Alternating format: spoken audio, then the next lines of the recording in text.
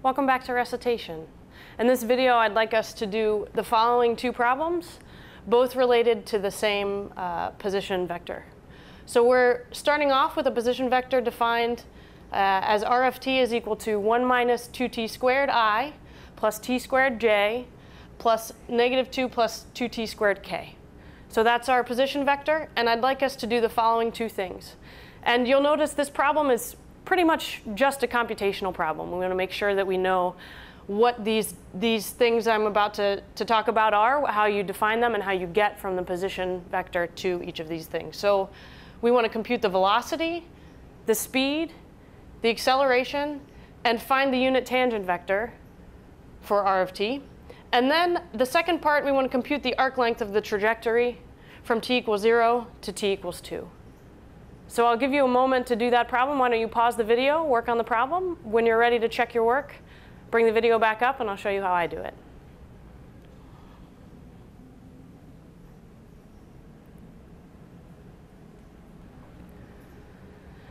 OK, welcome back. Well, hopefully you felt comfortable with answering these questions.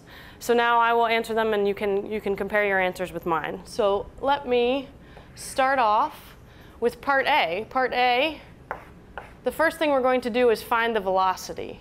So velocity is really all we need to do is take the derivative of the position vector with respect to t. So I'm just going to take r prime of t. And now I'm going to write it in the shorthand notation that you've seen with the brackets to denote that it's not a point, but it's a vector. So this is what you've seen to denote a vector rather than a point. So the derivative with respect to t of the first component is just negative 4t. The derivative with respect to t of the second component is just 2t, because we had t squared. So when we take its derivative, we just get 2t. And the third component was negative 2 plus 2t squared. So when I take its derivative, I get a 4t. So that is actually v of t. OK, and then the next thing I asked you to do is determine the speed. And the speed, of course, is just the length of the velocity vector. Right? So we just need to find the length of v. Now to do that, to remind ourselves what we do for that, we actually take the inner product of v with itself, the dot product of v with itself, and then we take the square root of that. So let's look at what the dot product will be. Let me find the squared thing first, and then I will take the square root. So v dotted with v, the first component, I'm going to have negative 4t quantity squared. So that's going to be 16t squared. And then the second component is going to be 2t quantity squared. So I'm going to have plus 4t squared. And the third component is going to be it's going to be 4t quantity squared. So I get another 16t squared. So when I add those up, I believe I get 36t squared. Yes, good. And so then I just have to take the square root of both sides to get what the speed actually is, instead of the square of the speed.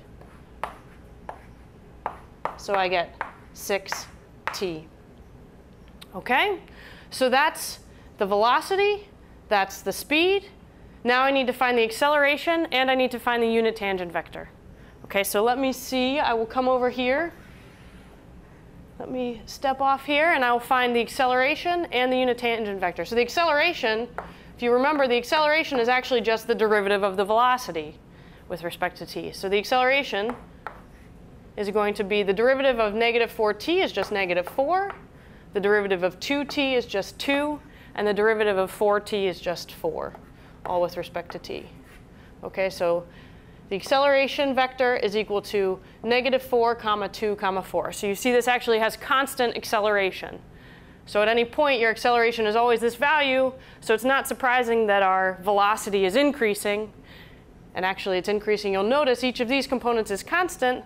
The velocity, each of the components is linear. And if we went back, we look at the position vector, each of those components is quadratic. And this is exactly what you expect from just your understanding of derivatives in single variable calculus. If you start off with a constant and you find an antiderivative, it's going to be linear. And you find another antiderivative, you're going to have a quadratic. So we shouldn't be surprised by any of that. Now we have one more thing to do with part A. and that is to find the unit tangent vector. And that's fairly easy, because all we have to do is, if you notice, we have the velocity vector, and we have its length. And so to find the unit tangent vector, all we have to do is take the velocity and divide it by its length. And that will normalize it. That means that its length will be 1 at that point, because you're taking a vector dividing by its length, so the length of the new vector will have to be length 1. So let me write that down. And actually, I guess the point to remember here is that the velocity vector is tangent to the path you're carving out, to the trajectory. OK? So this is a vector. This is a scalar. So I'm going to take 1 over 6t, and I'm going to multiply it by negative 4t, 2t, 4t. And this gives me, when I do my division, looks like it gives me a negative 2/3, right? 1/3, 2/3. So that is the unit tangent vector. OK? OK, and now we have one more point we want to make, and that is having to do with the arc length of the trajectory. That was the second part of this problem, was to find the arc length of the trajectory from t equals 0 to t equals 2. So let me just draw another line here.